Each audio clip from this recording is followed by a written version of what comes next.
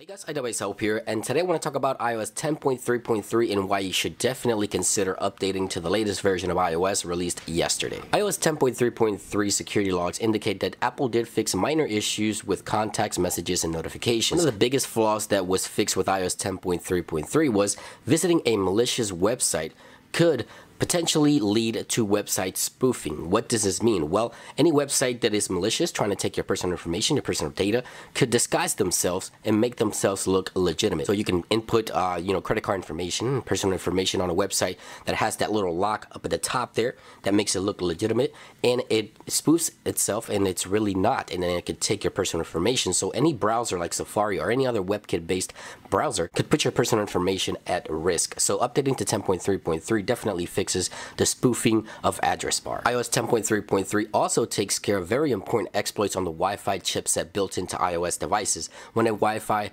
is detected or your iOS device is looking for a Wi-Fi network, a user can potentially gain access and complete control over your iOS device. Of course, you have to be a really advanced security researcher and hacker to do this, but you never know who's around you. And that should be enough incentive for anyone to update to iOS 10.3.3.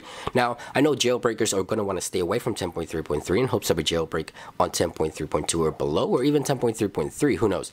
But I just feel like I have to tell you everything there is in terms of security improvements and enhancements to the operating system, because it's very important for you guys to know why these updates and security patches are being released. So if you want to update, just make sure you go to General Software Updates, and you'll get prompted here, and just go ahead and update your iOS device. Again, if you want to jailbreak, try to stay away from 10.3.3, but keep in mind those types of flaws are currently out there for those who are intending to jailbreak and not wanting to update to 10.3.3. I hope you guys enjoyed this video and found this information helpful. If you did, don't forget to click that like button. Much more videos coming your way. Be sure to stay tuned, and I'll catch you guys on the next one.